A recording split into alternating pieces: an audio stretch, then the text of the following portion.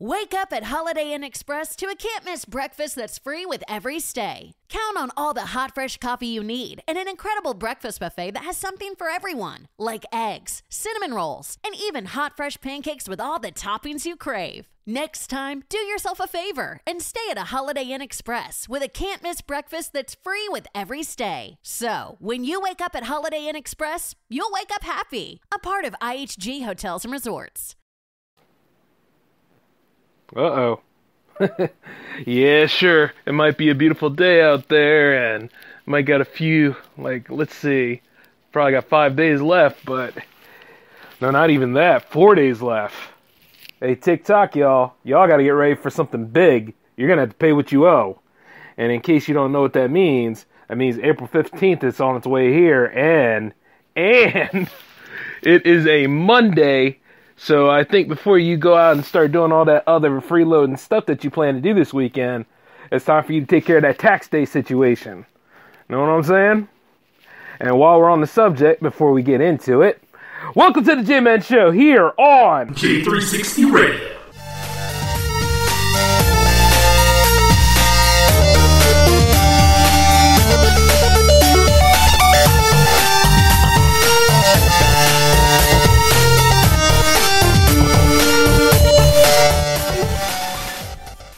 Judy was boring. Hello. Then Judy discovered ChumbaCasino.com. It's my little escape. Now Judy's the life of the party. Oh, baby, mama's bringing home the bacon. Whoa, take it easy, Judy. The Chumba life is for everybody. So go to ChumbaCasino.com and play over 100 casino-style games. Join today and play for free for your chance to redeem some serious prizes. ChumbaCasino.com. No purchase necessary. Void where prohibited by law. 18 plus terms and conditions apply. See website for details. Yes, sir. Yes, sir. Here we are. Episode 96. Welcome to the J-Man Show, ladies and gentlemen. I am your host, Jay, a.k.a. J-Man, a.k.a. the leader of J360 Productions, a.k.a. the guy who runs all of this. And the truth is that, even I dread the shuddering over here because tax day is just around the corner.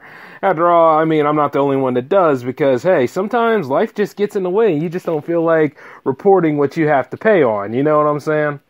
Especially when you know, damn, is it April already? Well, hey, look. Outside of all that, though, it's not bad. It's just, letting the government know what you do. And you see, a long time ago, it was based off of paying for the war that we had over here, which was Civil War. And you see, if you live over in Maine and Massachusetts, right, you get an extension. But, however, whenever April 15th comes around here, you should anticipate it. Actually, there's two other holidays that really don't get recognized as much as you think that revolves around tax day, too. One's called Emancipation Day, which dealt with the celebration of African-American slaves being emancipated from enslavement.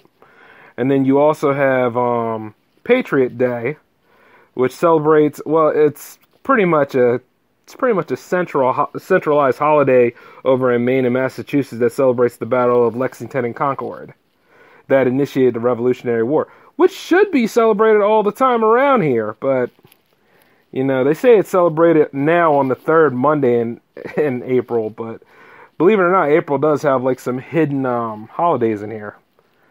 And Emancipation Day, I'm surprised nobody ever really talks about that. But if you live outside the United States in Puerto Rico, tax day is usually on June 15th because of an automatic extension granted to filers due to Publication 54. But it was, federal income tax was introduced to help fund the Civil War back in 1861, and it has been repealed, readopted, and held unconstitutional, and it was off of assessments. And then, taxes were varied by dates, and then, of course, you had the Pollock versus Farmers Loan and Trust Company that challenged the constitutionality of the Gorman Tariff Act of 1894, which taxed incomes over $4,000 at the rate of 2%. And it was sent all the way up there to the United States Supreme Court in 1895. They thought that the act's unproportioned income taxes on interest, dividends, and rents were effectively direct taxes. Therefore, it was unconstitutional because it violated the Constitution's right that direct taxes would be appropriate amongst the states. And then, of course, the 16th Amendment came to the United States Constitution. That was ratified, and then it went ahead and made the government the legal authority to tax all incomes without regard to the apportionment requirement. So, you can see, as I use this, you want to take a look at some of these days and see why it's such a big deal to go ahead and make sure you have your taxes ready, at least before the date. Now, while you're sitting here wondering, well, Jay, what does that have to do with me? Well, you're an American citizen and you probably work for a living, and chances are the IRS is coming to get you. So you don't want to get hit with no late fee or no penalty, do you? Get started on TurboTax or get started on H&R Block, or just get out there right now. Of course, you got to pay some fees to them, but hey, do what you need to do so that you can stay out of trouble. You know what I'm saying? Because, you can party some other time, but as long as you talk about where your money comes and where your money goes, you'll be okay. And then, of course, you could talk to them about getting an extension, and then keep an eye on your forms. I know a lot of people are saying, well, Donald Trump, his taxes are still missing. Why should I file? Well, here's the difference between you and Trump, okay? Trump, in some cases around here, is a president per se, and not to mention he's also the establishment. And at one time he was a very rich. Not one time. He's still rich. And he'll go ahead and let you know about that. But there's still a case out there where he hasn't even filed his taxes for 5 years. Because those tax returns are still missing in action. I mean, it's not to say that he hasn't done it. But, if he went ahead and did a whole overhaul and pretty much made a giant tax cut for the rich, you would think that he wouldn't have a problem filing, right? Right. So, and you look at the other side, you look at the Democratic Party and see what they're trying to do. Since everything is built on an anti-Trump agenda over there, you see that they are so hard-nosed and looking to see if he filed or not. And chances are, he probably didn't. And if anything, there's people covering for him left and right. But however, just don't let the IRS come and milk you down. Make sure that you are paying your taxes and make sure that you're filing and getting all your stuff together, because it is one hell of a mess. And if anything, the IRS is one of the most underfunded levels of institution in our government, if you think about it. They don't care. But they're not entirely heartless. All you got to do is just do your part as a citizen. And, for the state extensions, every state has their own extension. If anything, this is more or less about you working with the federal. You know what I'm saying? And for those of you that get that 2 extra months in June 15th to file your taxes, you lucky sons of... And, I just want to give you guys a quick little history lesson on it. I mean, because tax day just sneaks up on you if you're not prepared for it. Now, you're probably wondering, oh, yeah, did you do yours? Yeah, I did mine all the way back in February, so I don't know what the hell you trying to get at. You late so-and-sos. Shoot. You got to be aware of these things, man, ahead of the game as much as you can. And then you got some people who work in businesses that don't give you your W-2s on time. So, the results varies amongst people. But it's just that, don't let it happen to you. Because a lot of people are just saying, the hell with the government, but, and I agree. On some aspects, I do agree. The hell with the government sometimes. They're only penny pinching and getting the best health care ever on the sweat of my brow. And at the same time, I'm not getting anything in return because they're trying to take away some parts of my tax return. And I get that. But I know a guy who pretty much is saying F the government and pretty much just trying to withdraw out of filing. So... good luck to him. That's all I got to say, because if there's one thing that the government doesn't play about, sure, they'll play around with our infrastructure. Sure, they will try to incarcerate as many minorities as possible to fit that quota and go ahead and just overall just bully people around. But if there's one thing that they don't kid about, right? The money. The greenbacks will always get first and center stage attention before doing the right thing. And God knows why, because it's a man-made object. And it's weird to me on a few things. But hey, You know, I'm not here to drone you guys and tell you to go pay your taxes, but hey, pay your taxes, all right? Now, moving forward, outside of all that plethora of historical talk there, though I might do a little bit of a history show, I do want to say that my animation collection is coming together, y'all. Yeah, see, I still have parts of the Dragon Ball set I need to get, and I was looking over at Doug the Complete Series, the Nickelodeon Doug, by the way, not the crappy Disney Doug. Even though you're probably going to say they take place in the same universe. Yeah, I know, but I just did not like Disney's Doug. For one thing, it was always on the time slot where I could hardly catch the show. And then another thing is that I just didn't care for the characterization of the characters in that series. Whereas like in Nickelodeon's Doug, you know, I could relate to him. I can enjoy like the things that he goes through.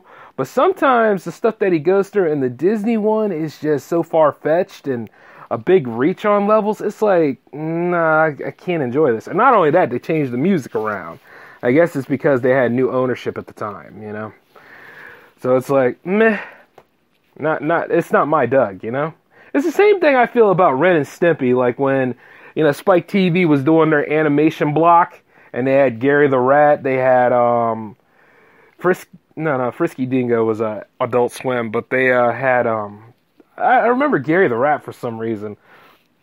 Oh yeah, Stripperella with Pamela Anderson Lee on there, which is self-explanatory. And then you have the Ren and Stimpy Adult Party Cartoon Show. And let's see, that was weird. Like, they would show the classic Ren and Stimpy episodes too, don't get me wrong. But it was weird. Like, first off, they were having, like, it was implied that Ren and Stimpy kind of were gay for each other. But then they had, I apologize for that. That's just a wild app I have. It was implied that they were in a relationship together at some points in, like, the later part of the Nickelodeon show. Yeah, the subtext was there. But this show blatantly showed them pretty much doing, like, going all out at it, you know what I'm saying? Now, I don't know what John K. was going through at the time when he made that series, but he had full creative control. And remember when I said that executive meddling can sometimes kill an idea and a regular premise? Yeah, there are times where it's the other side of the spectrum and it's just too much of creative control that will kill a series. Like, the premise for that series was so bad that Billy West, the original voice of Stimpy, and then he was the voice of Ren because John K. got fired from the original show. You see, there was a point where he said no to doing that series because he said it would ruin his career. And you know what? He wasn't wrong, because ever since that, whatever the hell that was on, and it pretty much destroyed the image of Ren and Stimpy, even though Ren and Stimpy have a warped, corrupt image anyway. Yeah, man, I'm gonna probably go ahead and binge watch all of those. But pretty much destroyed their image, and he's out there now. He's a victim of Me Too too, because one of his old PAs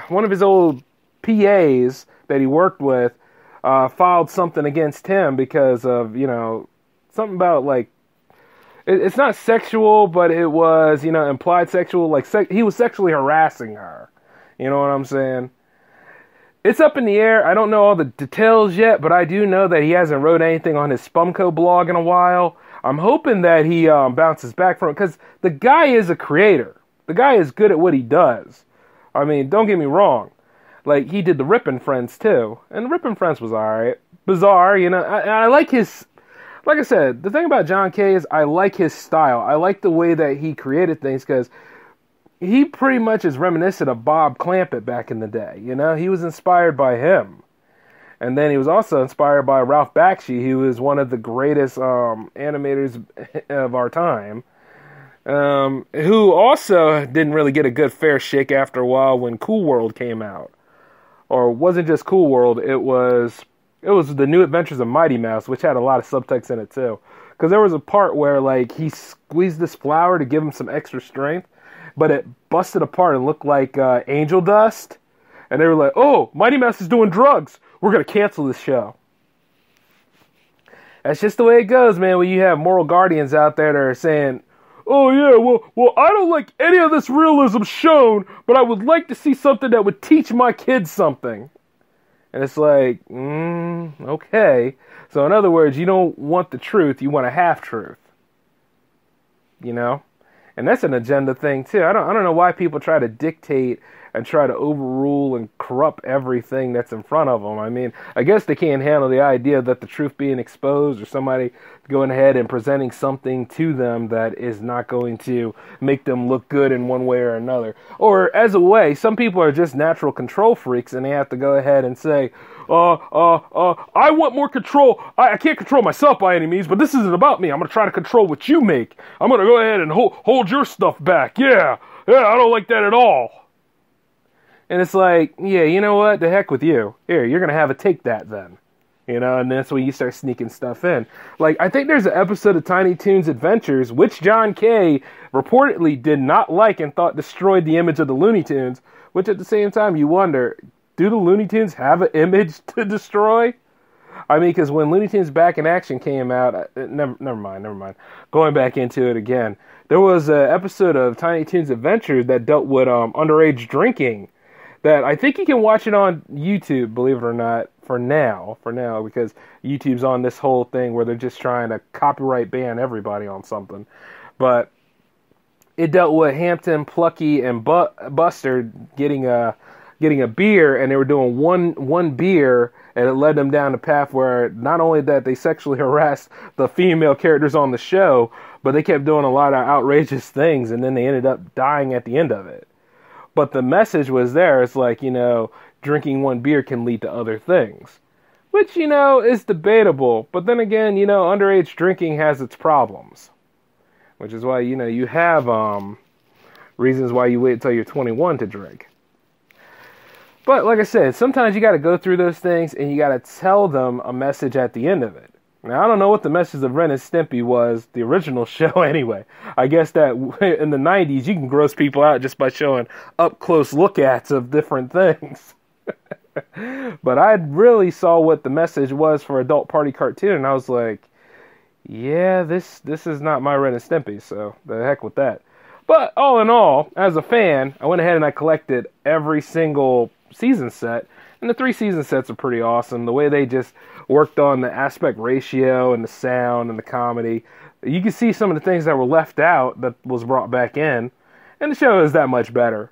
But sometimes you just look at it, it's like, these things are a relic of the time in the past that they came from. They don't really need a reboot per se. I mean, maybe a reimagining for maybe the kids, because they're trying to do that with Rugrats, but it's like, for me, the original humor, it's probably going to be gone at that point, but then again, you realize I shouldn't be watching Rugrats anyway, unless I'm making sure my kids, who aren't born yet, by the way, making sure my kids are seeing something that's presented, you know? So it's just little things like that, but I see that I need to get some more stuff. I need I need 3 more of the Dragon Ball Z set, and this is pretty much, I think, the end of Cell and the beginning of Majin Buu, and, you know, the Majin Buu saga just wasn't... It had its problems, yes. There were moments where, like, Boo would transform to Super Boo and then turn into Kid Boo and whatever sort of weird genetic stuff you can get out of that. Of course, he's been eclipsed now because of all the things that have been happening in Super lately. At least in the manga, it's been kind of crazy with, what's his name? Moru or something like that. Movu. Yep. He's a Super Saiyan's worst nightmare, out there absorbing Goku and Vegeta's abilities and stuff. So now they're back on base form level, which is cool. Because, you know, honestly, and this might be an unpopular opinion, but I'm going to say it, ever since they kept getting newer forms, it's been kind of hard to keep up. And I know, like, both of them have limitless potential, and I like the way Vegeta's getting a lot of character development. I really do. I like the way he's coming on. Goku's been the way that he has been, but he's getting, you know, I've always liked Goku and I always had Vegeta second, but now I got them on equal pars with each other.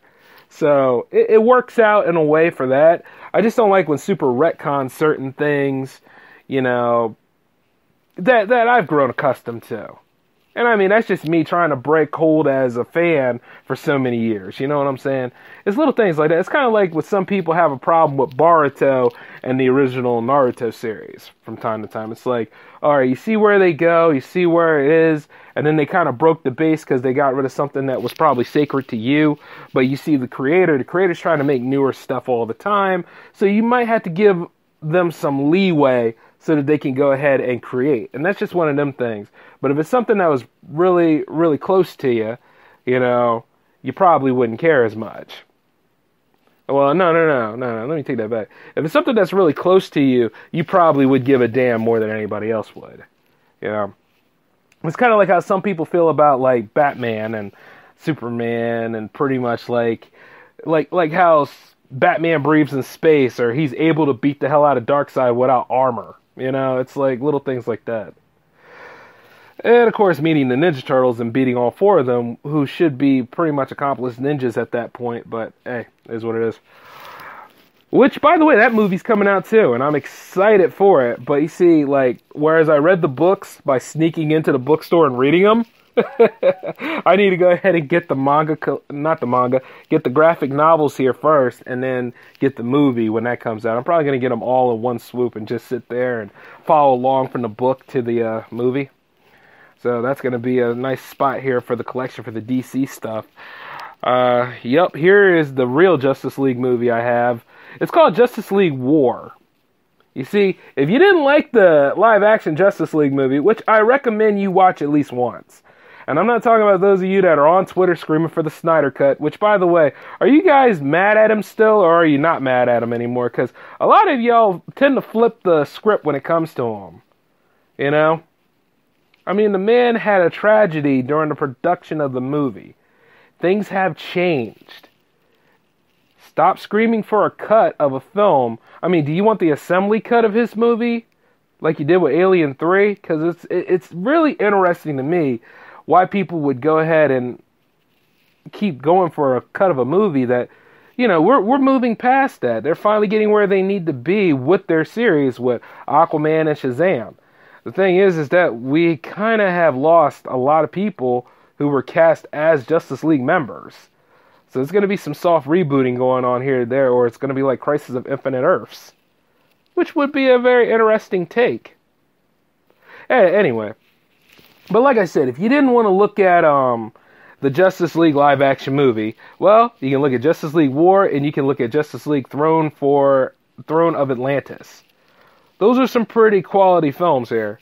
I mean, especially when you saw them come together and they were fighting against Darkseid, and the animation's on point, and the whole thing between all the characters in there. And for those of you that like Shazam, aka Captain Marvel, for those of you that like Shazam, he's in those movies. It checks out. Go ahead and look into those. I highly recommend it. And then for those of you that like Batman and Superman team-ups, which I'm in that category, and everybody's like, oh my god, what is wrong with you? And it's like, no, Chief, what is wrong with you? Batman and Superman Public Enemies, a very, very phenomenal film. And then, of course, you got the Death of Superman, which was a good story at one point. Until you realize, like, oh yeah, we have to bring him back, so we just make it seem like he was sleeping for a while. Yeah. Anyway, it's one of them things that you gotta look at, like, you know, and then when you take a look at the Reign of the Supermen, that was pretty good. And then there's another one coming out, too, called, I think it's Justice League versus the Fatal Five. So, yeah, like, DC is killing it in the animation market. And they have been steadily for quite some time. I mean, I'll be honest with you, in the books, I never liked Damian Wayne. I think Damian Wayne was just a pretentious little punk. And yeah, a lot of y'all probably say, well, Jay, he's part of the League of Assassins. That's all he knew. Yeah, okay, fine, whatever. Sure he is. I give you that. But it still doesn't deter the fact that he had creator pet status just like how Red Hulk did during his first appearance. I just didn't care. And things have gotten better, but at the same time, though, when I'm playing Injustice 2 and I'm just playing as Batman beating the living crap out of him, it's just refreshing, you know. But the animated movies, however, with Damian Wayne, they're really good. I mean, it made me appreciate the character a little bit more. So I'm able to lighten up to that. See, it's like I said before about things that we as fans hold secret. Yeah, I kind of had to break that a little bit. But, you know, whenever, like, Damien's being a giant douche, I could just beat the crap out of him on Injustice 2 and be like, yeah, that's how I feel now. I'm your father now. But, you know, it's little things like that. And I know, like, this week we got some pretty good releases coming. We have Mortal Kombat 11, which I've spoken about on 2 different episodes so far. It's finally going to land on the 11th, which is tomorrow. So I know a lot of you gamers out there are ready to jump in and commit all sorts of fatalities and show them off on the internet to embarrass your rivals, which is great. I hope to jump in and step in there with you. I mean, I've just been so busy building J360's video side, you know, I haven't really been paying too much attention to the gaming cycle of things, which I regret because I also know that Crash Team Racing is coming out with a reboot of sorts it's either next month or it's in June. I think it's most likely in June, though. But, like, I know, like, all that stuff is starting to come. And I'm like, you know, I really got to jump back into the power play scenario as soon as possible. Because I just can't have it where, like, I'm missing out on certain areas. Even though I've been saying about Mortal Kombat 11, it's just, I love fighting games.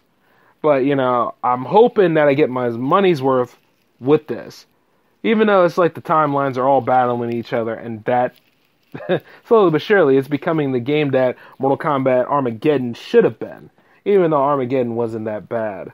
I think the worst one in the original Mortal Kombat lineup, for me, was Deception, Mortal Kombat Gold, which is pretty much Mortal Kombat 4 Dreamcast Edition.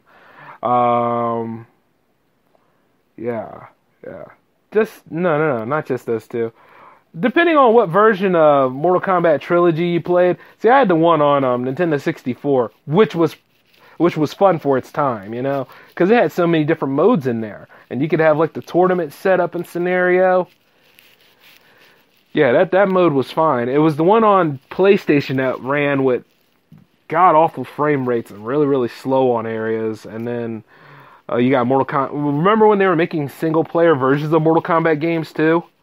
Like, it was Mortal Kombat Mythology's Sub-Zero, which at the same time, at best, you just really wanted to play Mortal Kombat 1, but you kind of wanted to see what his story was, because Annihilation came out and just totally ruined the character. So you got to see, like, this wasn't, like, even that Sub-Zero. This was the older, more mercenary killing Sub-Zero. Like, I was looking back at it, and I was like, was the game that bad to play? And then I fired up the emulator and played it. And yes, even to this day, it's still a pile of excrement. And the truth is that, like, I went over to watch the Retsupre video on it, and man, I am glad that I could only get to the first 2 levels, because it seemed like the other levels at the end of it, they were just tedious as hell. And not only that, the cliffs were so high up, you could get vertigo just by jumping around over there. And it was like, I don't care for any of this right now. If anything, it probably should have been a movie. And then, of course, the PlayStation version of it had those horrible CG moments and, you know, the motion video that just sucked. But, like I said, if anything, I probably would have preferred it as something different. And then there was also another game that was going to come out to it in that same canon that was called, it was called Special Forces, and thank God that didn't come out. And there was also another one that was coming called, No. This one did come out. It was called Shaolin Monks. And it dealt with Kung Lao and Liu Kang. And it was done very well. So, you know, sometimes of varying measures, those games are pretty good. And then, of course, as I was talking about DC Universe, and now I'm talking about Mortal Kombat, it's ironically that those 2 universes would meet up. And depending on who you talk to, I actually thought it was fun. Because if anything, it was a prototype to Injustice anyway, and it was a way of saying, hey, guess what? NetherRealm Realms is a part of WB Games, and who wouldn't like seeing Sub-Zero versus Batman? And as soon as I saw that in the trailer for it, I was like, I knew I had to get that game. So when I bought it for the Xbox, and I sat there and I was playing it, yeah, sure, I might not be able to do fatalities as Batman, but, I mean, the playstyle was unique. And I'm going to give it like one of those underrated approvals, from me, because there's nothing I need to redeem in that. Now, I'm sure there's other people out there who say, what is he talking about? That game sucked. Well, you see, that's the difference of opinion between you and me. Now, the thing about Mortal Kombat 11 is, I'm not going to go in full based off of, like, say, oh yeah, this is going to be the greatest game of all time. I'm going to treat it with the grain of salt that it deserves, and I'm going to go ahead and play it bit by bit, and then who knows, I'll probably do like a little thing for J360 TV where I review the game. So we'll go from there. Yeah, which, by the way, for those of you Power Play fans out there, and those of you that were following the website for a time, I am going to go ahead and work on the website again and start putting up, reviews like I used to. But I figure, hey, let's just go ahead and do a couple of videos with that. So you got that coming for J360 TV. Yep, you guys got something interesting to look forward to. And J360 TV will start in June. Oh yeah, regardless of what, I'm going to start working on that. Now, whether the J-Man show is going to be a video show, we shall see. We shall see, because, I don't know, I just like it when it's radio, because it's personal to you. However, there's another thing that's coming out, too. April 12th, Hellboy comes. I'll tell you, I'm psyched. This guy is like the second coming of Ron Perlman. He just fits the mode. Everything about him is excellent. And not to mention Mila Jovovich as the evil witch that wants him. This movie is going to kick some ass. And it's like that third Hellboy we never gotten, Yeah, sure, it's a reboot, and sure, I know how a lot of y'all feel about it, but a lot of other times it's like this. There's a lot of greatness that can be made with this. And you just can't hold out for another movie that's gonna never come to being, you know what I'm saying? Then again, who knows? Maybe Guillermo del Toro and Ron Perlman could make like a animated sequel to it. Because, they're both up there in age, right? So, who knows? Actually, yeah. Truth is that would actually work, right? But I know some of y'all have been psyched about it because, I just found my Hellboy collection right here. Like, I still got my graphic novel for, like, when he took on the frog assignment, and I still have, like, the animated movies that I could just sit back and watch along with the first two films. Looking back on it, though, I think the Golden Army gets a lot more flack than it deserves because, honestly, they said that they were going to go ahead and show the more fantastic elements this time. And I thought it was a good take, a breath of fresh air from the first one, in which that's what all sequels technically should be. Like, this was okay. It's not Ninja Turtles 3 bad, but it's good. Matter of fact, it holds a candle to the other one. And there's still that ending that will never get resolved, which is kind of bogging if you think about it, because it's not helping. Like, is he going to bring forth Armageddon? I mean, what's going to happen with the two babies that are inside Liz right now? It's like, we will never know. That's that gray area, and it kills me. But with this new Hellboy coming and all the action-packed sequences and everything is just breaking loose, I can't wait. Like, if anything, that's going to be my sleeper hit for 2019. Yeah, because if anything, that movie just went ahead and replaced all the hope I had for a Nightwing movie that was supposed to come out this year. By the way, thank you, WB. Thanks a lot. But yeah, that movie right there is going to be action-packed the way I want it to be. So I'm excited for it. And I probably mentioned that multiple times, knowing me. But hey, it has to be done. Like, I just hope that this time, because every single superhero movie or comic book based movie is prone to getting 3 films. I just hope we get a nice fresh trilogy out of this one. And something that's going to, enlighten and show, like, there's a lot of wealth in this character, But, of course, I can't necessarily judge the movie yet without seeing it. So when I go to see it, then I can probably go ahead and do, like, a review for it. But a lot of y'all are not too hung up about Hellboy right now. A lot of y'all are actually anticipating Avengers Endgame, which is, at this moment, at least less than a week, a week and so away. So, yeah, about 2 weeks and a half, I'd say. And speaking of which, I got to go ahead and start doing my marathon for that. That's going to be the next step. Matter of fact, I'm going to start doing that this Friday. I'm going to go ahead and do all the Phase 1. I'm going to do half of Phase 2 on Saturday, the other half of Phase 2 on Sunday. And then from then on, I'll be doing some live tweeting on the J360 page too. So, you can all join in. That would be kind of fun. Those of you in the Podverse, maybe y'all want to jump in on that? Maybe? Who knows? Y'all been real quiet lately. But anyway, I got to get ready for that. However, we are getting closer to the end, guys, so I just want to let you all know that it's been fun going on 96 here, talking with y'all on a bunch of things. I mean, it seemed like there wasn't too many going on. I had to throw out the old idea because it was just too big. I might as well have made a movie with that. So I wanted to go ahead and let you all know like how pretty much things have been, like the animation collection here. Oh, which, by the way, I finally got Rocky and Bullwinkle. The whole series. Just like I mentioned last time, I finally got it. Caught it on a good deal because that was priced at like $65 for it, but I managed to get it for at least $45. So hell, shoot, I'm not gonna leave that stuff out there. I said, yeah, I'm gonna go ahead and get that, and then I'm gonna go ahead and get me a nice cold brew and sit back and start watching that at night. So yeah. And by the way, you should try it sometime, watching Rocky and Bullwinkle at night. It's like therapeutic. Oh, man. But hey, let's work on some connectivity here. Let's work on some interpersonal communications, right? If you've watched any single J360 show and you have questions or you want to, come in and chime in and give your 2 cents a couple of times, hey, feel free to let me know. All you got to do is email me, j360productions@outlook.com, or best bet, call the hotline. That'll be 240-903-1634. Once again, for those in the back of the room, that'd be 240-903-1634.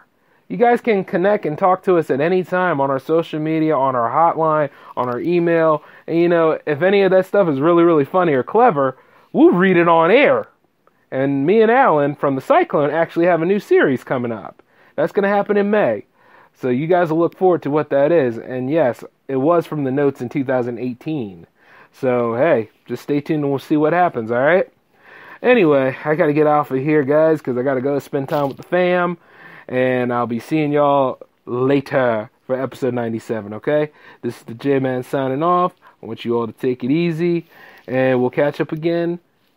Who knows? It's a pretty big week. You guys think you're ready for a double special this weekend? Yeah. Let's see about that, huh? All right. But until then, this is the J-Man signing off. Peace.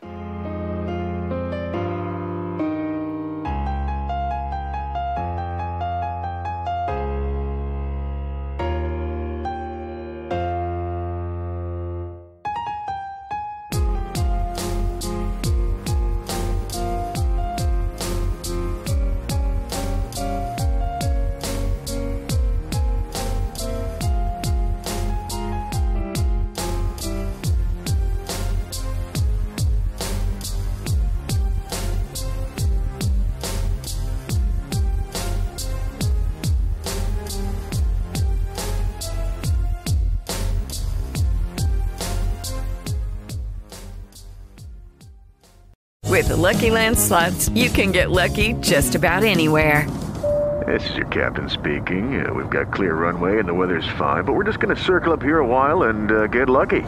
No, nothing like that. It's just these cash prizes add up quick. So I suggest you sit back, keep your tray table upright, and start getting lucky. Play for free at LuckyLandSlots.com. Are you feeling lucky? No purchase necessary. Void where prohibited by law. 18+ terms and conditions apply. See website for details. Okay, round 2. Name something that's not boring. A laundry? Ooh, a book club.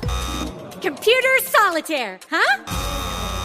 Ah, sorry, we were looking for Chumba Casino. That's right, ChumbaCasino.com has over 100 casino-style games. Join today and play for free for your chance to redeem some serious prizes. ChumbaCasino.com. No purchase necessary. Void where prohibited by law. 18+ terms and conditions apply. See website for details.